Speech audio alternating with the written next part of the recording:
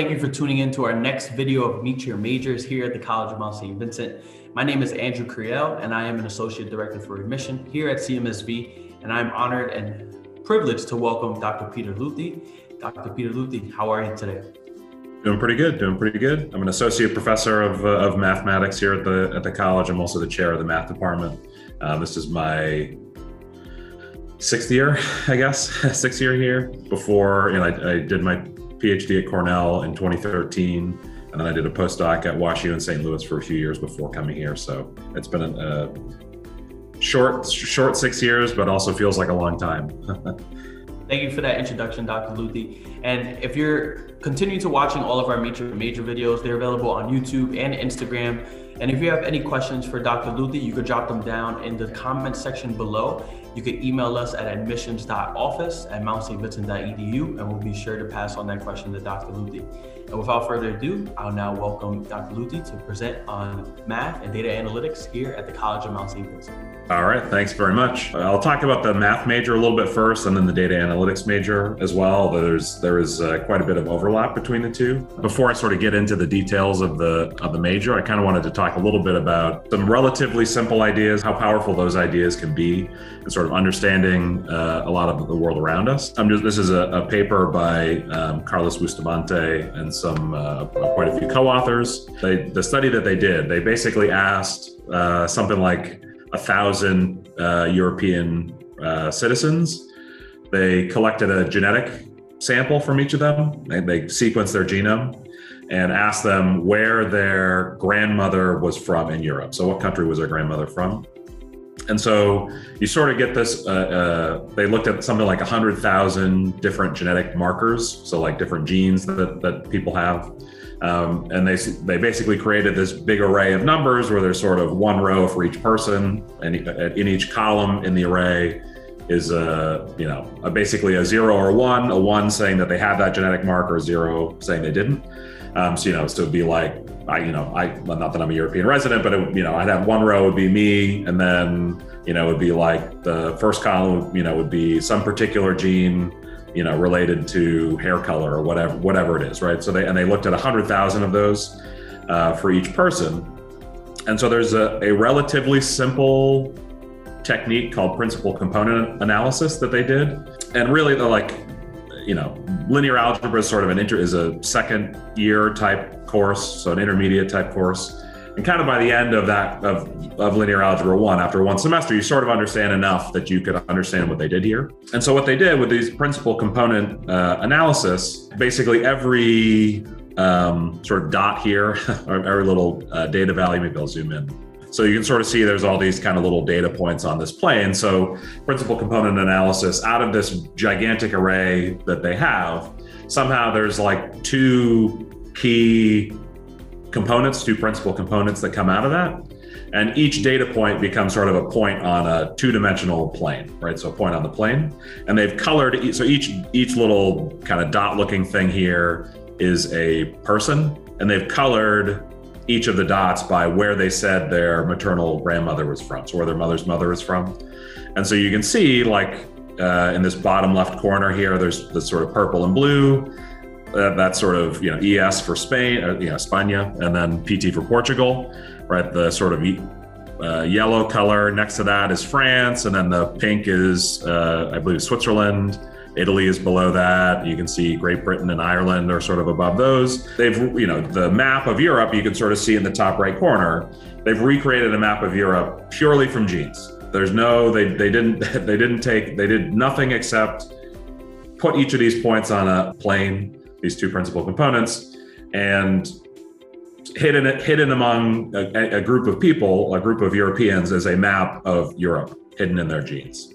Not within any individual person's genes, but somehow how they are in aggregate, a large group of people. You can sort of recreate a map of Europe just from information about their genetic, the genetic code of those people.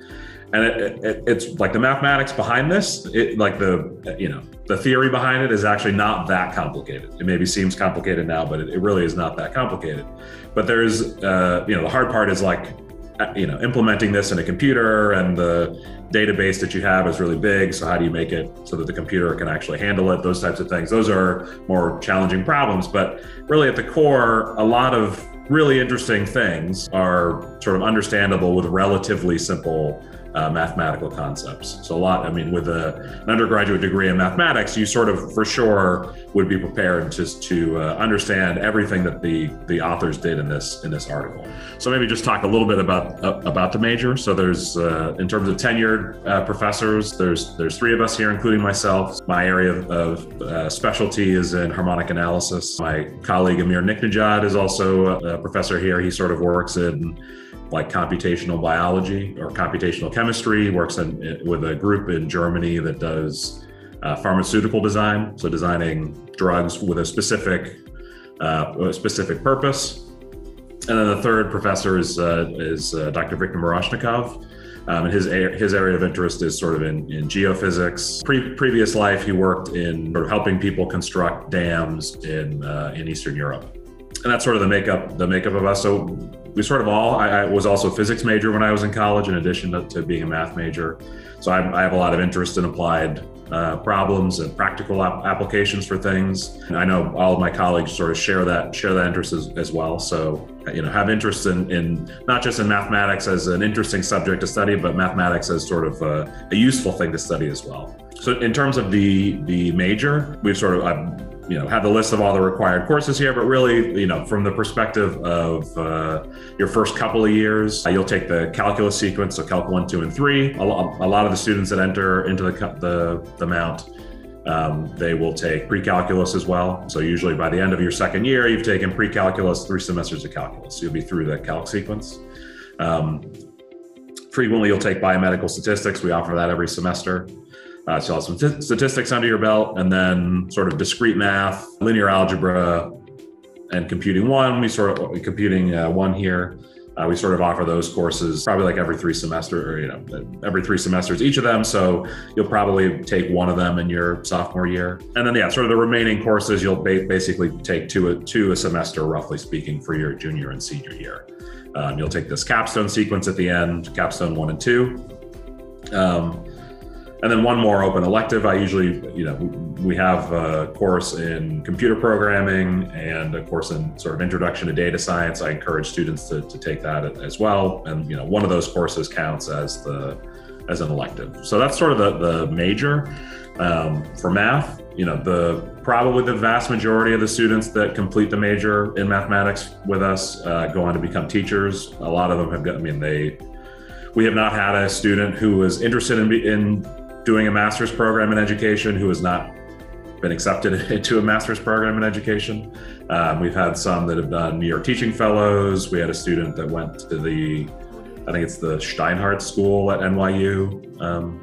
The education program was accepted there. We've had students that have been accepted at Columbia, Teachers College, things like that. Although I was sort of shocked at how expensive Teachers College, one year at Teachers College is $90,000 for a master's degree, which sort of shocked me. So the vast majority of our students sort of go into teaching and in general are very successful. We've had a couple that have done MBAs in years past. We've had students that have gone on to, sort of more engineering type things. We've had a couple of students that are more interested in data science. So there are a tremendous number of careers if you're interested in mathematics. I think one of the things that students find confusing, or that the reason, a lot of our students are very practical minded. They want a job. They want to major in something that's going to get them a job, which, that makes sense. So, if you go into a nursing degree program, you become a nurse. You go into a teacher ed program, you become a teacher. But no one's ever met somebody whose job is mathematician, even though that's theoretically what the major would go into. But mathematicians are employed in a tremendous number of different jobs. And that was sort of how our major in data analytics sort of grew out of that huge area of the economy that is growing, where it's sort of a mixture of some statistics, some computer science, some mathematics, and some sort of domain-specific knowledge. So there's people that are, working in sports analytics. There's people in digital marketing. There's sort of a tremendous amount of stuff in sort of operations research, sort of, like how businesses run, sort of things like that. And there's just this huge growing demand for jobs for people that are not necessarily that they know computer science at the level of a software developer, but they have some understanding of computer programming. They don't necessarily need to know as much statistics as a professional statistician. They don't need to know as much mathematics as sort of a professional mathematician, but they're relatively fluent in discussing those topics, and they're able to communicate effectively with business people, either sort of more business-minded people in a company, or the super nerds that work for a company. They're able to sort of translate between those two groups. There's a huge area of growth in terms of number of jobs, and the U.S. just doesn't produce enough people in those jobs. So a lot of the people that are being employed now are their H-1B visa candidates, basically. So they're highly educated people from overseas, but most companies. It costs a lot of money for a company to maintain visa status for people.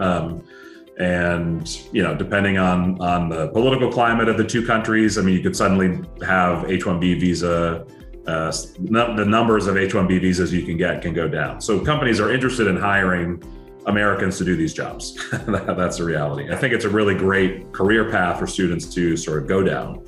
And maybe just as an example, last spring, I taught this course sequence. We teach it every year. So there's a 2-semester sequence in Foundations of Python Programming, and then a follow-up course, How to Think Like a Data Scientist, sort of introduction to data science. We sort of developed these courses with Google and a bunch of other professors from all over the country. Yeah, in these sort of course sequence, you learn sort of the basics of Python, which is the most popular programming language today. Relatively easy to learn, really powerful. And in the follow-up course, we learn PANDAS, which is the acronym is like Python Analysis and Data Science, basically. And sort of learning how to use those tools to pull data sets out off the web, all sorts of different things like that. And so I'm just, especially last semester, the whole world got shut down by COVID, basically. Of course it was, our college went virtual, all that kind of thing. But one sort of, quote unquote positive, if you can think of it that way, is it was just this massive source of data and information. And so one of the projects that we worked on at the end of the last semester was, can we sort of create a map of COVID-19 across the United States over time? So every day, basically in every state, we could look at the total number of cases that have occurred in that state, and then divide by the population. So you're right, obviously, like if you're comparing New York to Iowa, like New York has 20 times more people than Iowa has, 10 times more people, whatever it is. So obviously there's going to be more cases there. But so if you sort of divide by population, you're kind of comparing every state in a fair way. Basically built as a data set that's curated by the New York Times that they made available to everybody. And so this is just a blank map of every county in the US. And this database that the New York Times generated is every county, the number of cases in every county in the United States every day. And sort of generating a map. So here's the map on April 9th, 2020. So the darker colors here, so if it's totally blank, it means that the county hasn't yet reported any COVID-19 cases. So this is relatively early in COVID. Dark blue means there's some number, but it's very, very low. And you can sort of see if the number is high, so the per capita number of cases is high, you get colored sort of yellow. And so obviously at the beginning of April, New York City was being totally decimated by COVID. So, but you can sort of get a snapshot of what it looks like. There's sort of a county over here where there was an outbreak, and you sort of see that over time where at some point in May, I think last year, or June, there was like a meatpacking plant in Minnesota or something where there was an outbreak. And of course, if you're in a small county, one large employer has an outbreak. That could be really high. Other places, so Atlanta over here and New Orleans down in the bottom. But so what we were able to do is sort of pull all this data, generate one of these for every single day, and create a map. So here's the map over time. So this is at the top, so this is per capita totals. So all, not daily cases, but this is a total number of cases in every county per capita. And this is from January 21st up through 2020 up through April 4th, 2020. So you can sort of see at this point, right, those same counties that I mentioned, filled in all the ones that hadn't reported any data. I set them to 0. So I filled in the map here. But you can sort of watch over time. So this is days going by. So each there's a few frames per day. So you can sort of see, okay, in May, June, sort of July is when there's this big explosion all through the Southeast. So you can sort of see these counties are kind of heating up over time, right? There's more increased amount of COVID in those areas. You're starting to see some counties have sort of big outbreaks. Now we're into September. October, there's a large number of cases in North and South Dakota, so sort of the Midwest starts to heat up. So you're sort of able to see over time kind of how COVID has evolved through the country. What started out as sort of a problem in New York, really, I mean, New York and New Orleans in April, so now we're in July, or January, this is February of this year, March 17th, so yesterday or a couple days ago. Where you can sort of see that it's spread all the way through the country. The only areas that aren't really affected are kind of Maine. That's where I'm from originally, the Northeast. So partially because there are no people there. That's very, very low population density. But even in southern Maine, where there is more population, I don't know, people. They're better about sort of avoiding each other, I guess. Yeah, but this is the kind of thing that, after just 1 year in this course, you're sort of at the level where you could generate animations like this. You're able to pull data down from the web, do sort of different data analyses, create maps like this at the level of counties. You can create, more traditional charts. Technically, this is called a choropleth, but you can create a whole bunch of different things using this. Really doesn't take that. A year maybe feels a long time when you're young, but a year of effort to put into something to learn, to be able to do something like this it's a big payoff for a relatively short amount of time. Here's sort of the major data analytics. Yeah, these two courses that I mentioned, the fundamentals of Python and how to think like a data scientist, those are sort of the core classes you'll take as a sophomore. For us listed here, this Data 300 in the intermediate level. This is actually biomedical statistics. Linear Algebra 1, which I mentioned in the math major, and then this philosophy course, the ethics of data and artificial intelligence. We have a professor in the philosophy department who this is his area of research, is what does it mean to live in a world where decisions are made by computers and the computers can't explain the decision to us. It's like praying to the oracle, right? You ask the oracle to tell you what to do, and the oracle tells you what to do, but you don't know why. We're teaching it for the first time actually this semester. The students seem to really enjoy it. I kind of wish I could sit on the class too, and then there's a lot of flexibility after that. So the sort of first 5 or 6 classes that you should try to take are kind of fixed, but then there's a whole bunch of freedom in what you could take. So there are quite a few business courses that we just recommend students try to take. So quantitative methods, fundamentals of information science, operations, methods, and systems. So that sort of gets into quantitative aspects of the business world. There's also some more advanced linear algebra class, some discrete mathematics, all that sort of good stuff like that. But really my focus over time is to sort of add more interdisciplinary type data courses. So one that I taught last semester was on sports analytics. So trying to, understand Kevin Durant got picked up by the Nets slightly more than a year ago, but he had just blown out his Achilles tendon. So he's like one of the best players ever to play the game, but he just had this huge injury. So is he worth a max contract? Should you pay him the absolute max?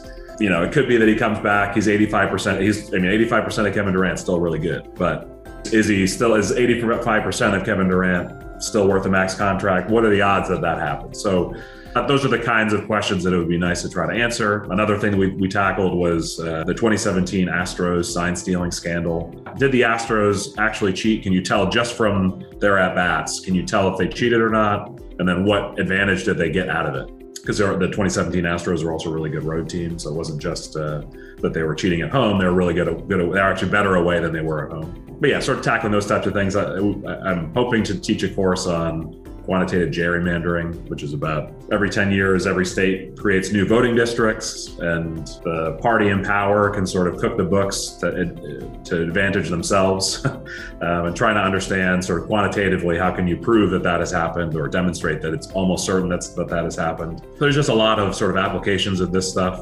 If a student came in and said they were really interested in some other topic, I'm happy to sort of really, develop a course in kind of any area that a student is interested in. But that's the sort of power of this sort of data science or data analytics in general, is just that it's very cross-disciplinary. It's skill set that translates very easily into a lot of different fields, but you're much better at data science if you have some sort of domain understanding. So you're going to be, if you're really interested in basketball, you're going to be better at understanding the sports analytics of the basketball world than you are baseball. The skill, the sort of domain specific knowledge that you have helps you ask good questions and understand sort of nuances of certain things. And so that's the benefit, I guess, of sort of understanding something about the area that you're going to apply data science in. Those are sort of the two majors. I guess that's kind of what I had to say about the two majors. Hopefully you're excited about math and data science. You'll come and join us. Perfect. Thank you for that, Dr. Luthy, and such an in-depth analysis of both the majors that we offer here at CMSV. For you, we do get a lot of frequently asked questions in the admissions office about each of the majors offered here at CMSV. And just to get you started right here, and you mentioned a few of the classes, what is one of your favorite classes to teach here at CMSV? I still love teaching linear algebra. That's probably my favorite, just because there's a lot of really interesting mathematics and it's really useful in all sorts of different areas. But I think actually now it is these two, intro to Python and how to think like a data scientist, those two classes probably are now my favorite to teach, just because it's like such an empowering tool to have. I'm sure everybody is like, use a computer, you use your smartphone, but like once you start to actually kind of understand how they work, you're interested in video games, like you can go and find a database of every video game that's ever been sold, how many units it sold, what genre it was in, who the developer was. I mean, you can sort of go and look at that data set and figure out like what was the best year for platformers or any sort of topic like that. So I mean, it is just a really empowering tool, and students really, not that linear algebra isn't an empowering tool, but it's like you don't have something in your hands that you can do things with. Whereas this sort of computer programming, this data science stuff, you really get something that you can use regrettably. Yeah, absolutely. Respect the hustle there. Using the education to get ahead for sure. That's right. You mentioned earlier, Dr. Luthy, there's only about 3 faculty within your department, correct? What do one-on-one office hours look like for each one of you? And also, what type of issues do students typically bring up in those office hours? Pretty much all of us are available a lot. I mean, I have my normal office hours, but if it's, I don't know that I would necessarily meet super regularly outside of them, but definitely if a student needs to meet about something outside of my regular office hours, I've met with students at 5, certainly, especially now with Zoom.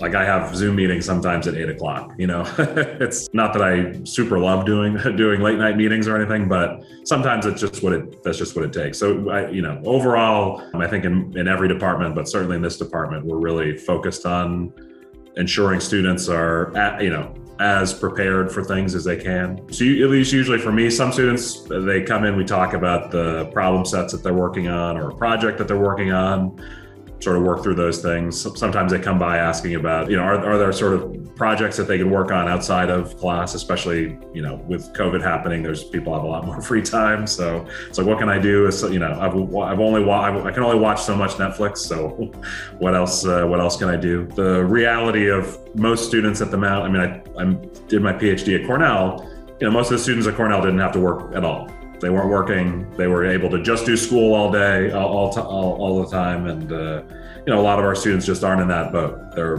coming from middle class backgrounds, humble backgrounds. And so like I try as much as possible to be flexible about due dates. If a student has, not even just work obligations. I mean, like I had one student in real analysis last semester, which real analysis is a pretty challenging class. She never mentioned it at all, but like, she was having to, be the primary educator for her sister's kid while her sister was going to work. Like when the schools were all closed, she just never said it. Like it was like not until the end of the semester she mentioned it. She was talking, we gave students the option to take classes pass fail. And she came by and asked about like, well, I was thinking about taking a pass fail. It was, she's like one of the best students we've had at the college. And I was like, do not take it. But she just never, this was just like her regular reality was, this complicated thing. So some of that stuff comes up from time to time, having good communication about what's going on. If there are things sort of limiting somebody's ability to be in class at some point in time, that stuff comes up too. Yeah. Yeah, absolutely. I think that's something that we pride ourselves on here at CMSV is meeting the students where they are. If you do need additional help or you need some more time speaking with a professor after hours in some type of capacity, whether it's on Zoom or in person, it could definitely be made for those students. And for our first year students, wrapping up senior year of high school, coming in as the class of 2025 in the fall, what is the average class size of the introductory courses that are taught within the math and data analytics major here at CMSV?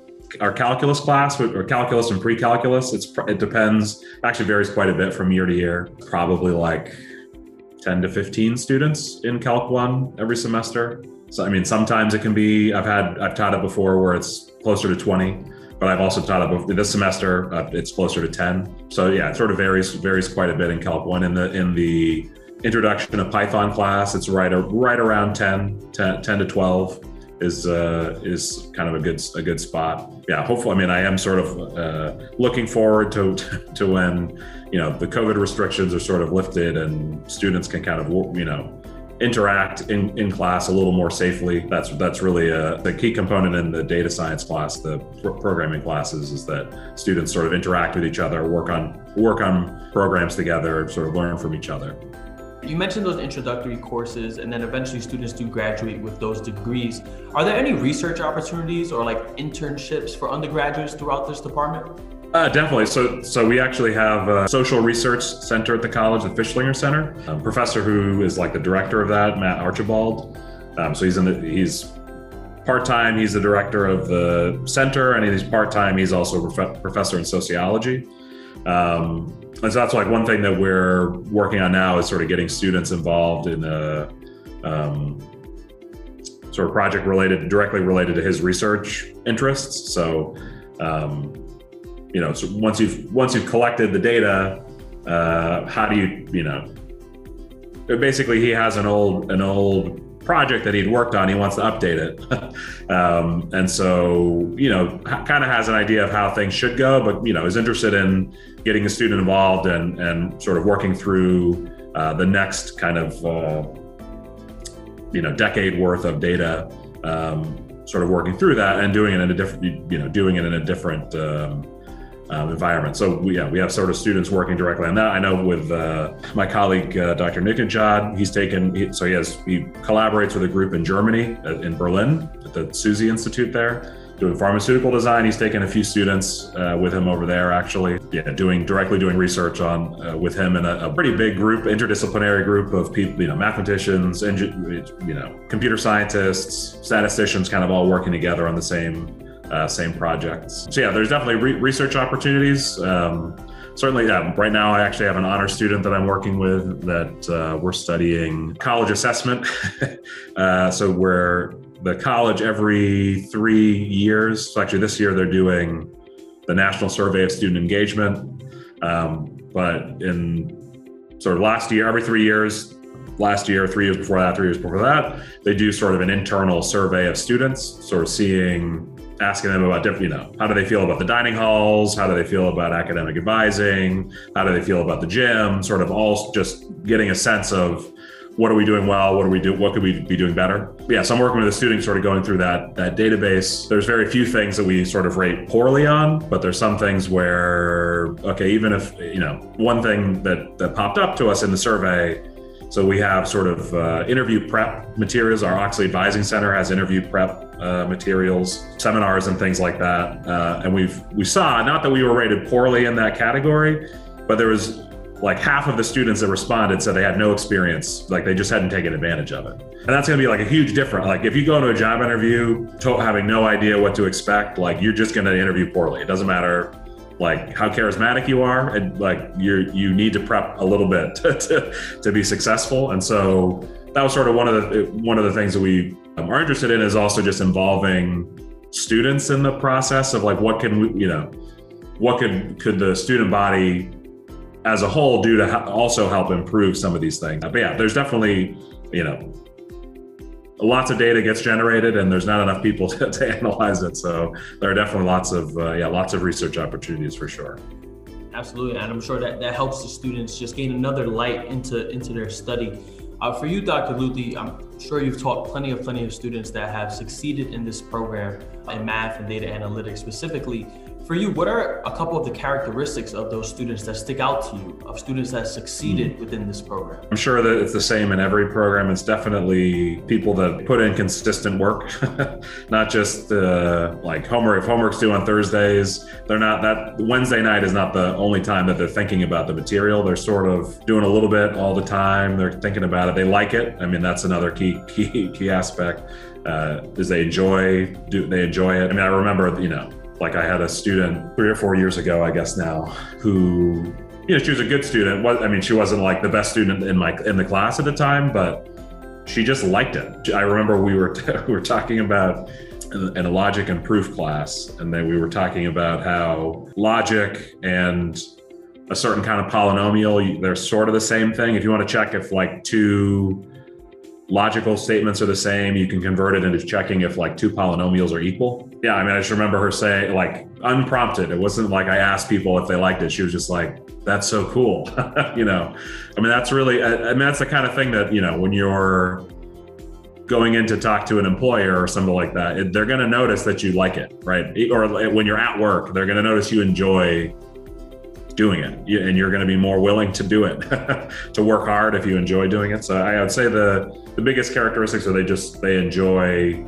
math, they enjoy sort of working on problems, and then they're just also sort of they're able to put in just consistent effort. It doesn't have to be like every day necessarily, but they're sort of organized and kind of a grind, I guess. They're a grinder.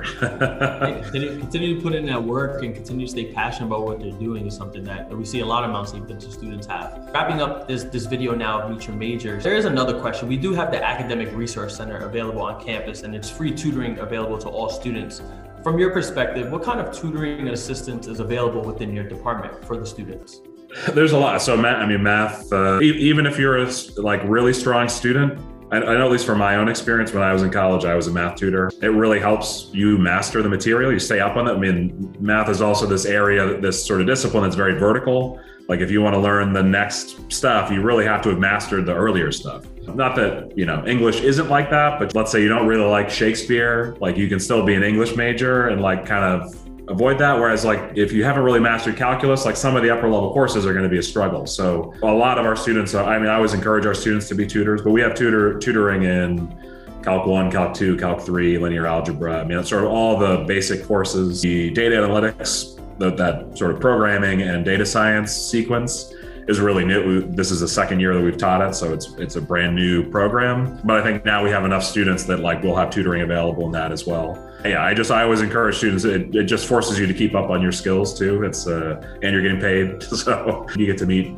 students and people from different backgrounds as well. So I think probably we're among the better staffed areas of the ARC that we just have. Yeah, the whole calculus sequence, most of the 200 level biomeds for sure, most of the 200 level classes as well. So tons of tutoring options.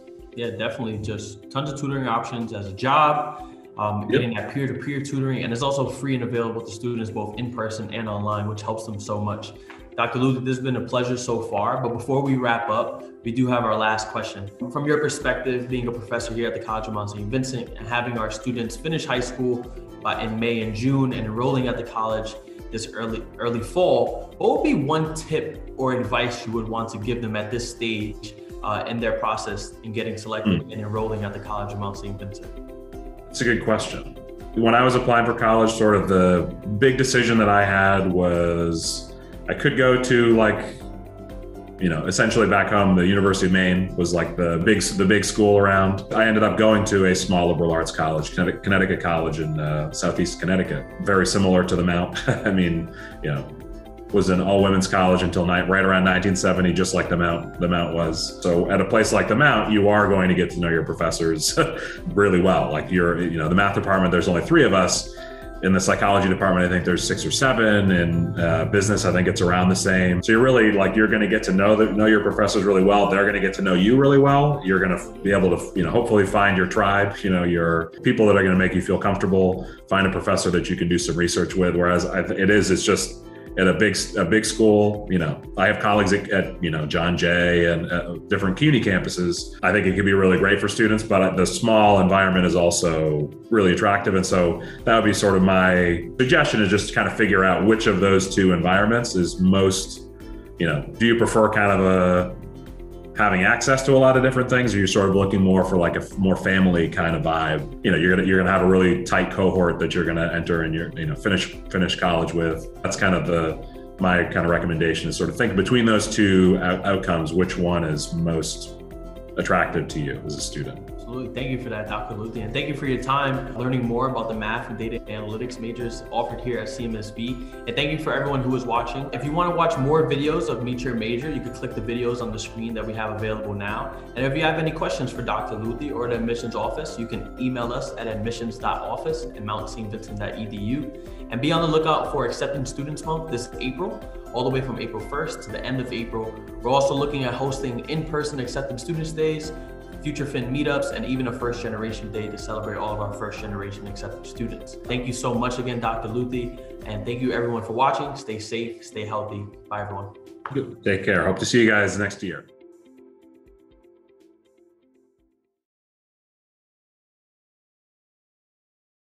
When I was in high school, I was just like super shy. Like I was just really quiet. I just kind of wanted to like get through the day, not really talk to anybody. You know, I had my group of friends that I, you know, after school we would go and hang out, but like in my classes, I was just kind of really quiet. I honestly didn't really like school that much until the end of high school. But like when I went to college, I really made a concerted effort to I didn't like being that person. I didn't like being the shy kid that, you know, had low self-esteem. And I was like, I just didn't, so I made a concerted effort to not do that and not be that way anymore, to go out, force myself into different situations, really dedicated myself to education. I had a lot of fun in college too, but I was working like 20, 25 hours a week while I was in college also. But I really just, you know, I spent a lot of time studying, just really focused on that. There's no secret to success, is practice. That's really what it is. Doesn't matter if you're shooting free throws or you're learning to diagonalize a matrix. It's just, you gotta, you know, not just any amount of time is going to help you. It's got to be sort of, you got to practice smart, I guess. There's effective ways to do that kind of practice, but it really is, you got to put the time in. There's no shortcuts. That would be sort of, yeah, in terms of kind of for first year students kind of entering college, what are the aspects of your personality that you like? What are some aspects of your personality or sort of intellectual capacity that you like and dislike? And then, you know, focus on the things that you like, try to improve on the things that you don't like it, but ultimately you have to do it. The difference between college and high school is in college, you sort of have a lot more freedom, but that puts a lot more responsibility on you to take advantage of the resources that are available. So, you know, go to your professor's office hours. You should, you know, talk to them about different topics. You want career advice? Ask them about it. You know, most of us are happy to talk about, you know, sort of anything basically.